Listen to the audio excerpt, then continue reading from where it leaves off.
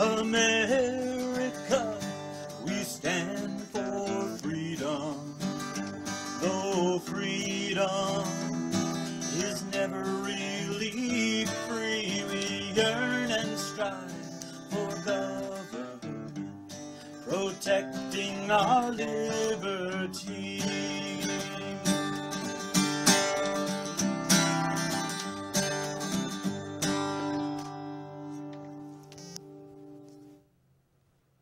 Hello and welcome to another episode of Your Right to Know.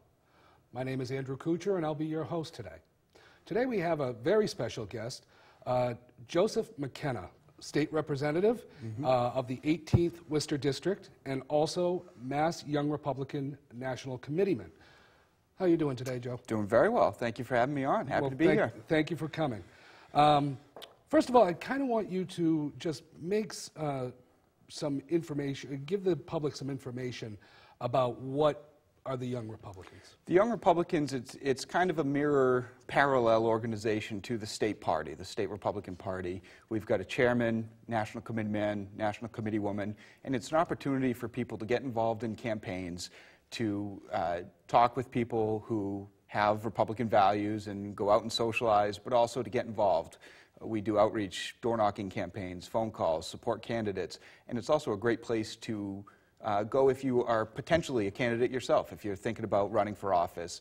It's a great way to get to know people in the political circles, get your experience under you, and really a great place to get involved. Now, what are the ages of what determines to be a Young Republican? Young Republican is 18 to 40, and there's also there's a college Republican and a teen Republican organization as well. They follow similar structures, so we certainly hope that our college Republican friends, when they graduate school, transition and become Young Republicans. So I got 6 more months to join. So Absolutely. That's a little scary to think about, but okay. Now, when we think and even witness young people in political action today, by and large, they're liberal Democrats. In fact, young people scorn the GOP. Why? I don't necessarily believe that. I think that the people you hear are the young liberals. I think there are plenty of young conservatives, young Republicans, but I think it's very similar to the Republican tenets of everyone live their lives, have individual liberties and rights. The American dream, go out and succeed and work. I think young conservatives are too busy to get involved in these protests and all this, manufactured outrage against an election that they don't like. Whereas the young liberals, they want to have their voices heard, so that's who you hear. And they don't have jobs, no, unlike the young Republicans who are just out there trying to put themselves through college. Yeah. Many times when I was in college, I worked swing shift, in order to put myself through school. And I think a lot of young Republicans are too busy. Yeah. Now, is the GOP's message of conservative values, fiscal conservatism, in some cases social conservative, or is it more of a misunderstanding of what the Republican Party stands for or how we market the party? I think it's very much how it's marketed in the words that we use. I read a great book by Frank Luntz, The Words That Work, and the power of messaging and the power of words that are used is phenomenally important. And I don't necessarily think that the Republican Party does a good job of advertising itself and marketing itself to the younger generation. I do believe that especially younger people, when they start entering the workforce, are fiscal conservatives. Many of my friends, I went to business school, which tends to be fairly conservative anyway, but I had some friends who I knew were more liberal in school, and then they got out, got a job, and started paying their paycheck. And I remember a few conversations I had where they just started banging their head against the table and saying, what are these taxes and what is it going to? And so I think fiscal conservatism will always be there. The social landscape is a little bit more difficult, and I think you see a large number of people who self-describe themselves as fiscal conservatives and social liberals or social moderates. As far as the big social issues, the marriage issue, and we had the whole bathroom debate here in Massachusetts, that tends to be overwhelmingly liberal, especially in Massachusetts. But I think on abortion and pro-life, there's a large percentage of people that are becoming more and more pro-life as technology proves that life really does exist before the birth actually occurs. Mm-hmm. Now, but some of the more liberal people, they're trying to stifle this. People talking about it, Republicans, conservatives. There was that young reporter, Milo Yakanovich, or something, however you something say like his name, that. yeah. And also Ann Coulter just recently. Sure. In fact, as we speak, I believe Berkeley is pretty much facing a riot right now of liberals because they don't want conservative speech anywhere near them. Mm-hmm. Why is that? Well, I kind of feel that there's this sense of there is obviously a sense of entitlement, but there's also a sense that people are entitled to their comfort, to their, safety net, so to speak. And people, the younger generation especially, I kind of get the sense that they feel they have a constitutional right not to be offended or not to have their thoughts challenged. Mm-hmm. Now, when I was going to school, I was taught, go to school to expand your horizons, to challenge yourself, to expose yourself to cultures and thought processes that you may not have considered before, and that strengthens your perspectives and maybe changes your mind on a couple things, but you come out stronger and more well-rounded. Our current generation is more apt to double down on what they believe and demand some sort of repercussions if you say something that they don't agree with. Well, I mean, in law school, we were taught First Amendment protects speech that you like, and even the speech that you don't like. Yeah, and I think the irony is the liberals, the Democrat Party and liberal-minded people especially like to fashion themselves as the welcoming and loving and everyone is welcome in their party, but only if you have their same thought. Right, and if you don't, it's a very narrow-minded perspective. And then they take a baton to your head if they don't very like harsh, what you say. Yeah, very harsh and very critical to any sort of opposing thought. Now, why and when did you become a Republican? I kind of just naturally became a Republican. I've always been strong in faith. I grew up Catholic, went to church my whole life, received my first communion, baptism, confirmation. So through the Catholic Church, I learned conservative values, both socially and just independently, living a good, strong, accountable life. And then, as I mentioned, I went to business school, so had a fiscal background. So I kind of naturally fell in with a social conservative, fiscal conservative, and the Republican Party was where that all came together. Now, did you come from a conservative family, a Republican family? Now that I look back on it, yes. Politics was never part of the conversation, per se. I grew up in a single mother household, and she never directed a political conversation and wasn't overt in it, but now that I look back, she shares the same values, both on the fiscal and social perspective. And so it was more, again, just by naturally growing up in that environment, it was certainly a conservative household. Now, were you active in Republican politics when you were in college? I was not. No, I must admit and make the confession, I was not. When I came out of college, I was selling life insurance and got involved in a campaign and fell in love with it after the fact. So I was not particularly involved. Ironically, however, I was studying abroad in Dublin, Ireland during the inauguration in 2009 after Obama's first election. Mm-hmm. And I did have several conversations that I guess could have foretold a future in politics. We had an inaugural party on the campus, and 95% of the people there were celebrating Obama's election. And I was interviewed by the local news, and I said, well, America certainly wanted hope and change. I'm just concerned that this may not be the hope and change. So I'm keeping withholding my judgment for future. And it was an interesting And what was the reaction in Ireland to that?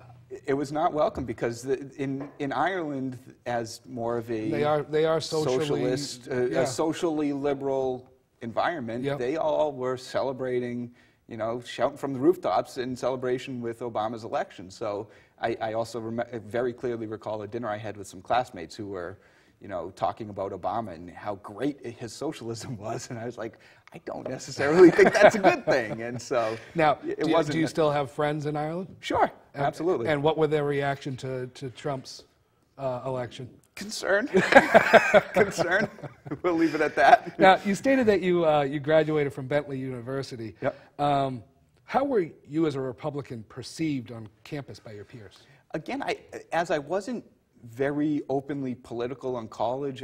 I can't really look back and say, you know, I didn't join a Republican club. I wasn't part of any school club, so it's hard for me to look back and say it was for or against. I will say I went back and started rereading a philosophy book that was a textbook in one of my classes, and I was just absolutely, my mind was blown at how slanted this textbook was against, you know, free thought. It was very clearly a book that had an agenda that was very liberal. So I think had I been more political in college, I might have gotten more involved and certainly may have narrowed my friend groups, per se. Did you find that the breeding ground back when you were in college, the college campuses were breeding grounds more so now than when you were in college? I would say it's definitely more political now.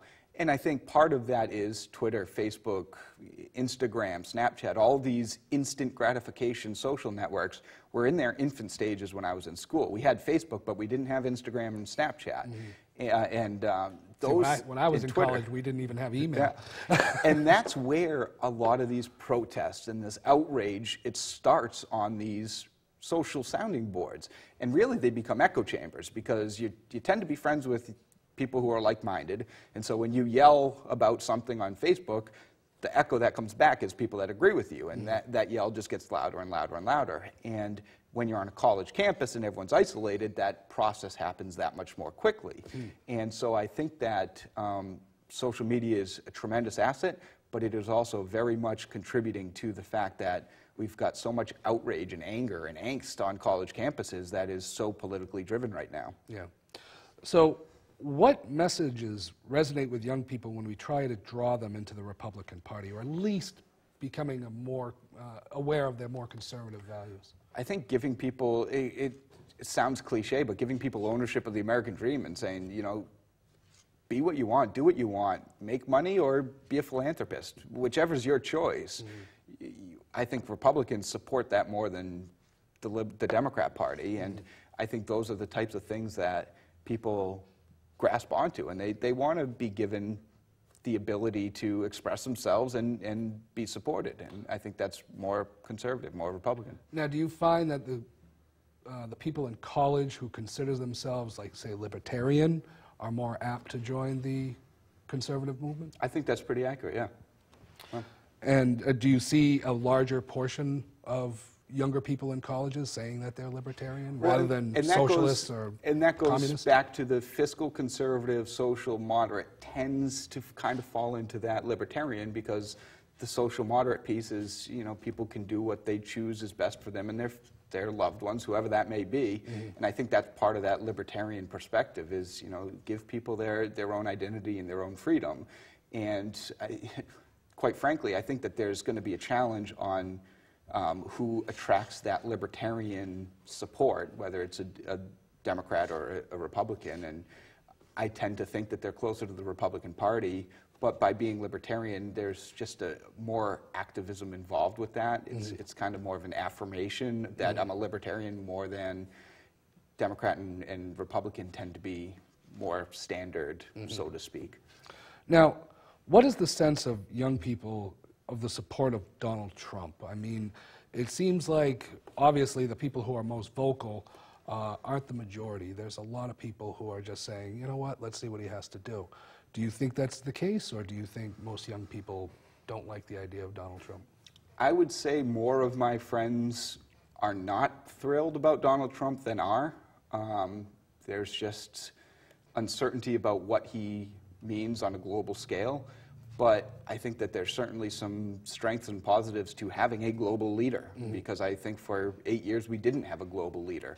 We had a global, let's not get involved, and someone who drew or an apologist, really. Yeah, exactly. When he took his apology tour across the world. You had the apology tour to introduce himself to the world, and then how many red lines were drawn that were crossed with no repercussions, and how many, you know, warnings were issued. Yeah. And really, we have to, you know, get back what we had. We haven't had a strong leader, you know, when it comes to foreign policy since Reagan. No, and I think we've seen already that Donald Trump is going to be strong, and he's not going to, you know, be jerked around by foreign leaders.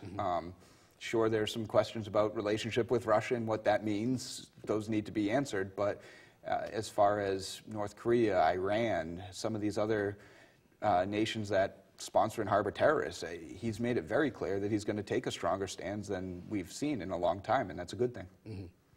So how do you make inroads with younger people? What's the best way? Say, I mean, we're close to the same age, rather than somebody older. You know, the typical old white conservative. You know, how do we make inroads? How do we attract more people to the Republican Party? I think it's got to be at an intellectual level, in the sense not of being a wonk and being super intellectual, but in talking to people and treating them like adults and saying, look, that sounds good, but what's the reality? And I think that's so much of the Democrat talking points are what sounds good and what feels good, but on the back end, it's not affordable, there's no real way to do it, and some of these things just aren't practical on any number of issues. Mm-hmm. And I think talking to people and saying, that sounds good, but let's dissect it. Let's look at the implications. Let's look at the consequences of whatever it may be. Free college education is a popular one right now. What does that really mean? How is that possible? And start to treat them like adults, not just say, yes, that sounds good, so we're going to do it, but really have a conversation about the impacts and the role of government. And I think that you'll find that people, generally speaking, will say, yeah, that makes sense. And you can start to approach it that way. Now, not only are you a young Republican, but you're also a state rep. So Yes. we're going to switch it up a little bit Sure. and start talking about some of the things that are going on in the state. What's it like to be a young Republican state legislature in the liberal blue state of the People's Republic of Massachusetts? It's interesting. It's fun. Now, generally speaking, all of my colleagues are good people. There's a couple that may not be, but generally speaking, everyone's good people. So, you know, there's a good relationship, and I don't feel discriminated against for my, you know, minority status. Out of 160 reps, there's 35 of us Republicans. Mm-hmm. Out of 200 total legislators, we've got 41. So we're certainly the vast minority. People are generally good. But as far as getting things done, it's certainly frustrating, and it certainly feels at times like we're being driven by this just train of liberal thought that is worse in the Senate than it is the House. Mm-hmm. The new Senate President, Stan Rosenberg, one of the nicest guys you've ever met, but he is very liberal-minded, and he has appointed chairmen in positions that are very liberal-minded, and they're trying to take the Senate in a very liberal direction. Mm-hmm. And that is starting to have serious implications in the House, because at the end of the day, the House and the Senate must agree on bills in order for them to pass. So there is a little bit of tension between the House and the Senate, and it's mostly on a liberal-minded in the Senate versus the House, which is, oddly to say, a little bit more moderate. But being a Republican, it can be certainly frustrating, but it's also liberating in a sense, because I can say what I want, I can vote the way I want, and I know that I'm not going to be punished for it, because Right. You can't really punish me. Now, do you find it more daunting than you thought it would be? A little bit. And I say this not to be discouraging to anyone who wants to run for office or who is in office, and not to be discouraging about the state of the government, but there also needs to be realistic expectation of what you can go to Beacon Hill and accomplish. I know that I'm not going to go rewrite the tax code of Massachusetts as a freshman or a second-term Republican. I know I'm not going to go get any major landmark legislation passed that's going to, you know, make the evening news, anything like that. So I go try to make good votes, to do my diligence and ensure that we are voting for accountability, for good government spending, for good policy, and then focus my time and energy on my local district where I can significantly make an impact and help people. That just is my personal take of the state of our Massachusetts legislature. I've seen so many state reps come in as a freshman, you know, having never seen Beacon Hill and how it operates, and say, I'm going to change Beacon Hill. I'm going to be the voice to change it. And they get there, and it's just like, they just get railroaded, and you can just see the energy just drain. And it can be frustrating, but just having those realistic expectations are very important. Now, there are several actions going on Beacon Hill that I know our viewers are going to be very interested in. First thing, sanctuary cities, especially Massachusetts being a sanctuary state. Can you explain for our viewers the ramification for Massachusetts if such legislation were passed? Well, why do we need to enforce the law? I mean, there's nothing, we're not a country built on laws. We don't need to enforce the law, right? So the way I figure, if we become a sanctuary city, speed limits don't matter for me anymore. I'm just going to, well, I'm a sanctuary individual. I'm going to be a sanctuary on the highway. It's frustrating to me that as a state and certain mayors and elected officials feel that they're smarter than the federal government and they're above the federal law, and well, we don't agree with that policy, so we're not going to enforce the law. We don't get to pick and choose unless you want to become elected and vote on it. You don't get to pick and choose which laws you enforce. And so I think that's an absolutely just distorted message that is being sent, and I'm vehemently opposed to sanctuary cities and sanctuary state or any sanctuary of that type. Now, currently there are 6 cities that are sanctuary cities: Amherst, Boston, Cambridge, Lawrence, Northampton, and place that I work at, Somerville. Now, there are also cities and towns that are actually contemplating that status: Acton, Arlington, Belmont, Hull, Rockport, and I believe Stoughton. Now, in fact, Brockton's Michelle Du Bois posted on Facebook a warning to illegal immigrants about a possible ICE raid. Did she break the law? I think in action she broke the law. I don't necessarily think it was a willful breaking of the law. I don't think she well, the problem is I don't think she thought much about it at all. And so I think it just blasted out a Facebook, and that's part of the problem of this instant gratification social network. She just blasted out a tweet that didn't think much about and felt like, oh, I'm doing a good liberal thing. And in effect, yeah, she broke the law. She, technically speaking, impeded justice by giving a tip, whether it was real or perceived, that ICE was enforcing the law, and that's illegal. As far as these other sanctuary cities and President Trump and Attorney General Sessions' threats to withhold funding, that becomes a very, very high-stake game of chicken as to whether they actually will withhold funding, whether the sanctuary cities will renege and say, okay, we will enforce the law. Because at the end of the day, if they do withhold funding, there are significant impacts that are going to be felt, and there are lives that are going to be touched. Yeah, you look at some of these cities: Lawrence, Somerville, Boston. Maybe not so much because they have basically the business and the industry to keep running. But Lawrence, Somerville, I mean, if they lose their federal funding, they're out of luck. There's a lot of good programming that's going to be hurt. There's a lot of good local infrastructure that may be impacted, and I don't think anyone wants to see that. So I certainly hope it doesn't come to that. I hope that the mayors and respective city governments come to their senses and say we can't afford to put our cities at risk in that way. But that's going to be a very high-stakes game of chicken to follow. Now, another thing, now that I have you trapped here, one thing that I wanted to talk to you about is Maura Healey's gun grab. Just recently, the legislature voted to see about reining her in. Can you go into more detail on that? So for the viewers, I'm not sure when this will air. We're currently just after the budget debate in April, and one of the consolidated budget funding items was for constitutional officers in their respective budgets.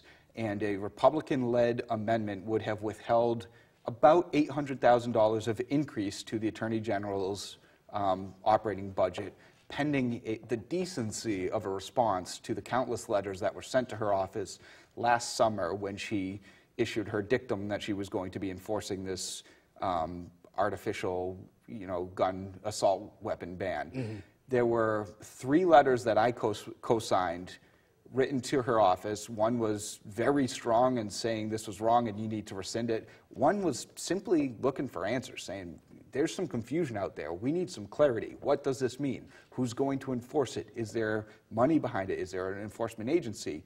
Neither of those have been answered. So, and I know she's been in court, and there's been some freedom of information requests that she's failed to respond to. Or if she did respond, it hasn't made it known. Well, she did make it known. There was a response. Last episode, we had Jim Wallace of Goal on. Good friend of mine, yeah. And he basically explained everything that she responded with was basically just printouts from the internet, like Yeah. from websites, from gun manuals. Well, and even that's about her, it. even her initial order, if I recall this correctly, had to be edited because the language was improperly written. It was very clear that it was written by someone who is not familiar with firearms, whether they're rifles or pistols, and it was just very poorly done. And as far as the response to the letters, she's found time to campaign nationally on the fact that she is a leader on gun control, yet doesn't have time to write to her own legislators. Do you see that's this in front frustrating. of the Supreme Court? I do, because as we know, there's been challenges brought up in court. Whichever way the court rules, I think the other side is going to challenge, and I think that process is going to go forward with an appeal all the way to the Supreme Court. I don't see any way that one side will say, yes, we're going to accept the ruling of this particular court. I see appeals all the way through. Now, there's another thing we wanted to bring up, and we in the FRCC, we call it the greedy grab. And that was when the state legislatures voted themselves basically an $18 million increase in pay. Now, obviously, you voted against it. Yep. Can you go into more detail? Yeah, I mean, I certainly voted against it. I felt that there were some parts of it that were okay. There were some parts of it that weren't bad. One of them was the judicial pay. Our judges are paid comparably low to other states, and they deserved certainly consideration of an increase. But at the end of the day, it was consolidating more power specifically in the hands of the Speaker of the House and the Senate President. The pay raise dramatically improved their pay to the tune of about $40,000 per office. And it also gave them increased stipended positions and increased the value, basically doubled the value of every stipended position. Now again, as a Republican, there's not many stipends out there, so this is all going to the Democrat loyalists within the party. And the Speaker now is able to wield even more pay over his members and say, vote with me on this, or you're not going to be in line for that vice chairmanship that comes with a $30,000 pay raise. That's a pretty hefty price tag to hold over someone's head to get a vote. You know, it's hard to vote on a principle when you've got $30,000 and your family on the line, you know? So in my mind, it was just a very strong power grab to consolidate more and more power in the hands of the Speaker and the Senate President that I just didn't think was appropriate.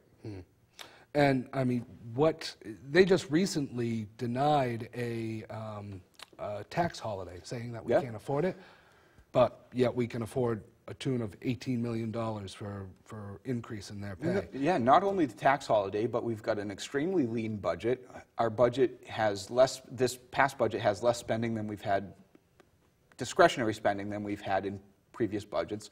Not only that, but we've had multiple years in a row of 9C cuts. 9Cs are the unilateral cuts that the governor can make mid-year when revenue projections come in either higher or lower.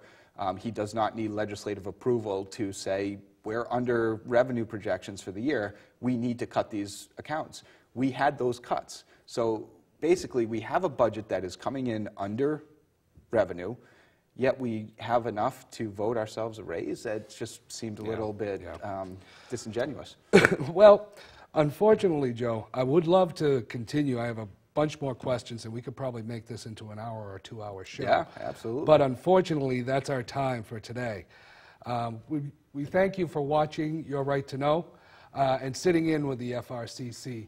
We leave you, as we leave you, we want you to remember that your local city Republican committee is the only grassroots operation that supports and holds dear your liberty, your constitutional rights, and your conservative values.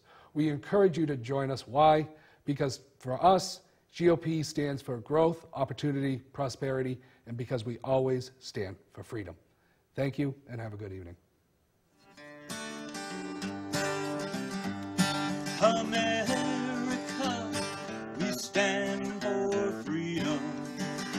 So let us all unite to yearn and strive for our republic that reflects our values, that preserves our rights, and goes forth in power and might, that reflects our values and preserves our rights, and goes forth in power and